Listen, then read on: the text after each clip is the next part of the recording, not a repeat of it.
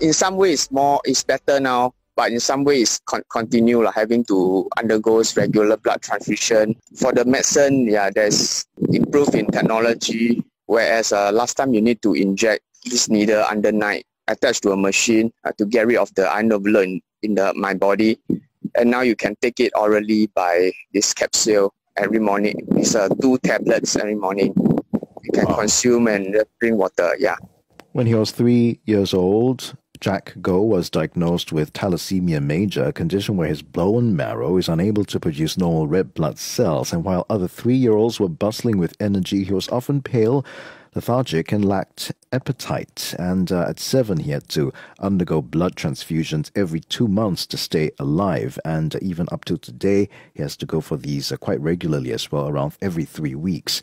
Today's Singapore story belongs to blood beneficiary and thalassemia patient Jack Go. As you grow older, my body will require more blood. So from when I was first diagnosed was like 2 months to 5 weeks. And as the age progresses, we get into 4 weeks, and now currently every 3 weeks. So every 3 weeks, I have to come for 3 packs, 3 units of blood. Each pack is about 200 plus to 300 ml. So three pints will add up to close to 900 ml. So close to a liter of blood each time. Yeah.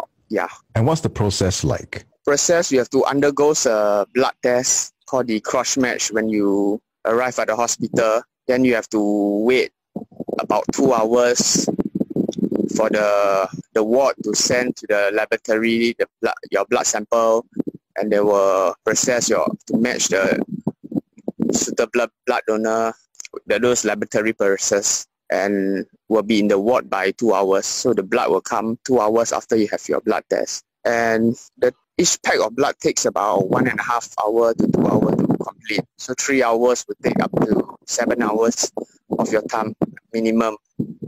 So usually I will come in the morning, and in the late afternoon or evening I will go back. And how do you feel after the transfusion? After the transfusion, of course you feel more energetic. It's like a refuel, a top up of something to keep you going, like a car topping up petrol. You can keep moving. You feel more refreshed, more energetic after the transfusion. And is this something that, gradually kind of like comes down and wanes over the course of the next few weeks? Yeah, it will run out like petrol running on the car. The petrol will run out, and eventually you need another top up because this car couldn't generate its own fuel. So you need a regular blood transfusion. Okay, and to top up Is there anything you can do to slow down the rate of? I hope I could by hopefully there's more advanced medicine in the future, treatment that allow me to do so. But meantime, I have to adjust to my lifestyle. I have enough rest. Don't do too much activities that will that in some way speed up the blood use process. So just rest more, basically rest more and have enough rest. Okay. So you need this transfusion every 3 weeks now. So have you ever missed or, delayed a transfusion?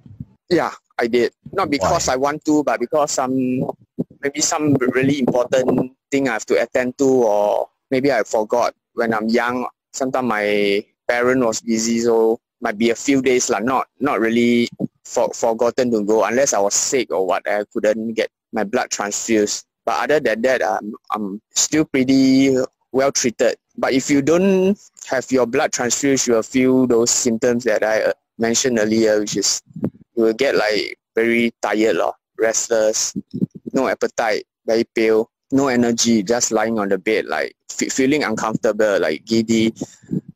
It's like the feeling of you haven't slept for 2 days, and you are having a headache, fever at the same time, those kind of feeling. And have the blood supplies ever been affected? Or have you been able to get what you need each time? Usually I get what I need. I receive 3 units every 3 weeks, but you may not know. Some event may occur, then there's some blood may run a bit low, shortage, then may have to go for 2 units instead of 3. But what to do. You have to just to come 2 weeks later for another 2 units, or just come more frequent to have your that pack of blood. They just don't have that much of blood at that time. It does happen to me, yes. Today's Singapore story belongs to blood beneficiary and thalassemia patient Jack Goh, who is also a private hire driver. He's been receiving blood transfusions every 3 to 4 weeks since he was 7. And if you have a story to share or know someone who does, email me, eugene@mediacorp.com.sg. I'm Eugene Low for Singapore Stories on CNA 938.